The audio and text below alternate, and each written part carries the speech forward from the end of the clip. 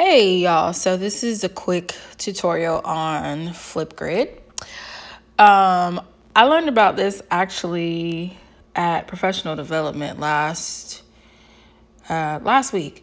So Flipgrid is a way to basically capitalize on social media. And so it's basically social media for education. So it's a way to do like flipped classrooms and things of that nature. So as you can see, you have my district professional learning that I did, and then I created my grid for the program. So what I'm going to try to use this for is my my class. So we'll be using this hopefully for sectionals, part checks, and sight reading assignments. This is just the first time I've worked with this, and I'm not sure how it'll work exactly with those specific things, but I'm using this semester to figure it out because Flipgrid is free. They can download it to their phones or tablets. They can actually access it on their laptops, and they can use it on their laptops as long as there's a webcam. It works best in Chrome, the Chrome browser. I tried to use it in Safari. I was actually going to do a tutorial on my laptop, but I was having issues. So anyways, so here is my page. This is what right now what you're looking at is the student view. So when you open up the app after you've logged in and all that, logged in before, your previous flip grids, as they call them, will come up. So there's those two grids, and mine is the top. Okay, so introduce yourself is the topic. So under each grid, the Singing Spartans is the grid.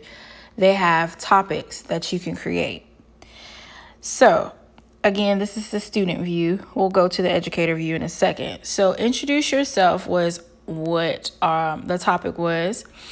And there's a space for you to give the introduction and give instructions on what you want the Flipgrid video to say.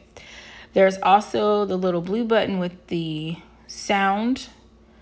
Is if there's someone who's like hard of hearing, or not hard of hearing, but can't see that well, they can actually press that button and it'll read the instructions to them.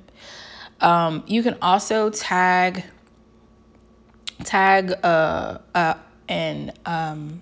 a way to further explain in detail. You can also tag an attachment and things of that nature to help with the video. This was one response. It was put in the wrong thing, so that's why it's up right now.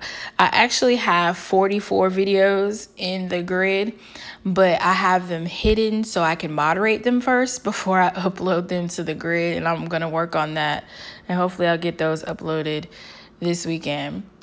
So as you can see, this is again the student view. You have the plus sign down at the bottom. That's how you would go to, and I look crazy. That's how you would go to the screen in order to record. So you have the different buttons at the bottom, and these are different type of filters and additions. So you have the filters, and then you can actually like take a selfie and type the answers if you wanted to. I had a couple students do that. You can also use selfies to filter. I know some people use selfies like me because I look crazy right now. If I was to record, I probably would do that. But some people don't like to be on the screen. So that's a great option for them if they're shy. Also, you can draw.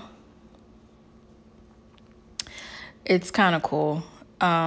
It's like Snapchat, but for educational purposes. So that's why this is a great thing. You could also actually like add screen captures, or students can upload videos and upload them. They can like do their videos on their own. Say they don't have good service in your classroom or in the rehearsal space, but you have them do like part checks in class. They can upload it to Flipgrid once they get to good signal or good Wi-Fi. So it's really cool. And then of course they don't have to keep it on selfie mode. They can also flip the screen. I had a few students who partnered up, and they would record each other's videos, their introduction videos for each other. So that was really cool. All right, so that's what that looks like. So once you go through the video, I'll go through that again. Once you go through the video, so I'm pretending to make a video. You'll press the play button. And so then you can review it, you can trim it, edit, all that good stuff. You'll press the green button, and then you'll snap a selfie. And that selfie is what appears on the Flipgrid once everything is approved. So your name, it's your first name and last initial. If you want to add a title, you can add a title, or attach a link, you can attach a link, and then click submit my video. Depending on the Wi-Fi, it sometimes takes a little while for it to load to submit to you. But if you have your topic moderated, none of the videos will pop up until you make them active. Say if it's something like a singing test, and you only want the exemplars to show, like your section leaders. Say you have your section leaders do all of their singing tests early. They could have theirs posted so that everybody else in the section will know what you're expecting and what you're looking for, which is also really cool. But if not, you can hide everything and just be able to go through on your own. Now, when I go to the educator site up at the top, don't mind my screen right now. Hold on. It's being stupid. All right. So I went all the way back, and you have an option for view educator dashboard. Okay. So you have the option, students have the option to just go to my Flipgrid, and then there's an educator tab. So for me, I click Microsoft, and you're able to, this is going to be what pops up. Lord, this is what pops up. So you have your My Grids, and you can add a grid. A grid is where all your topics are hosted. So you have to name your grid and select your type of grid. Now, when you select your type of grid, you want to remember that it should be something that's easy for you to keep up with. The best way, especially if you want to keep something semi-private where only the people who know about the Flipgrid will be able to access it, will probably be to use school email. So I click on school email, and then create flip code. You can create a custom flip code. Sometimes I would use something catchy. So, but mine right now is really easy. So next, required. What? Oh, sorry. Example grid. Okay, great. All right. So next, school email. So it's best to use school email or school ID as a way, ID number as a way to to keep things kind of private, because if you just use the regular Google email, anybody with a Google email or Gmail account will be able to access your Flipgrid. So if you don't want everybody to see the Flipgrid like that, I would use the Flipgrid.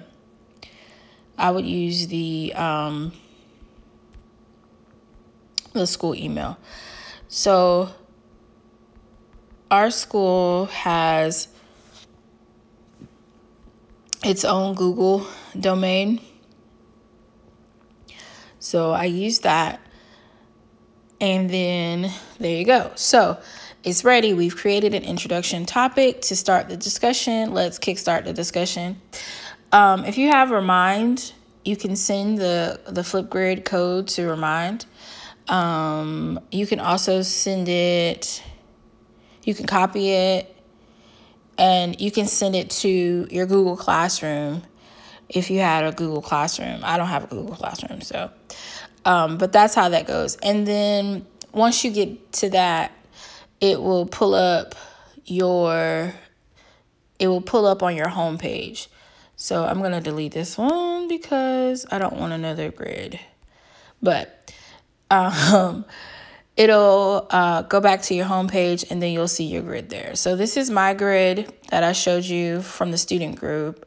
You can see the activity, all that stuff. It's really cool.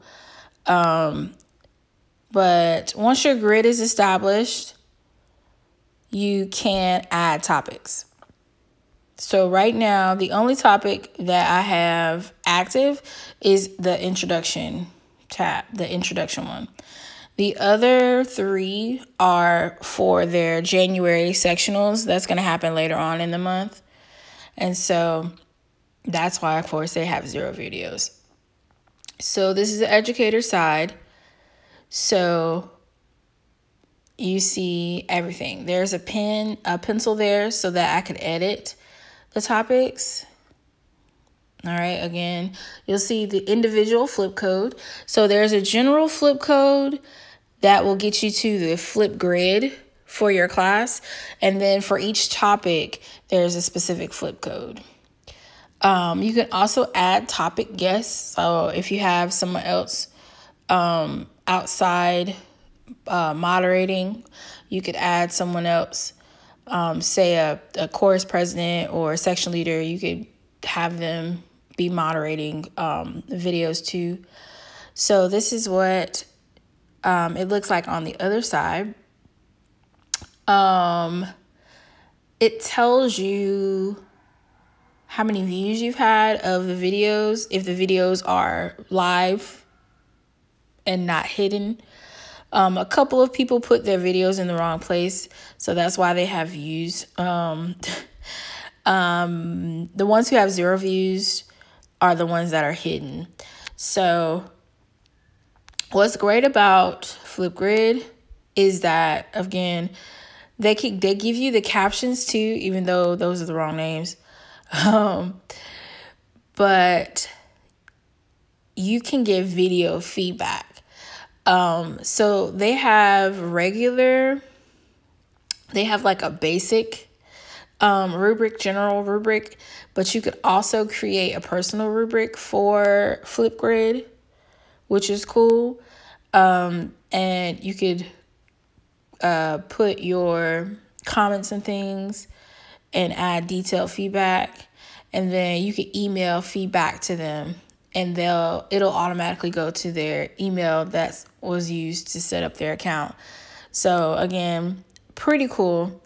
But again, I'm probably gonna play around with this for a couple of, like I said, for this semester to see how it works, because it wasn't very consistent sending it through the email and uploading it, DMing it, and all that stuff.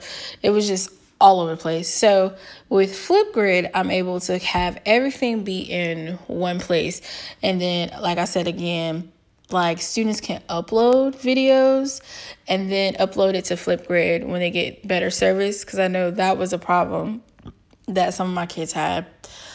Or It's a lot simpler than trying to download it or upload it to YouTube and make sure that the video is unlisted or private and all that stuff. So it worked really well. It's worked so well so far. I'll see over GMBA how it works. But once I get some run-throughs of it, I'll let you know.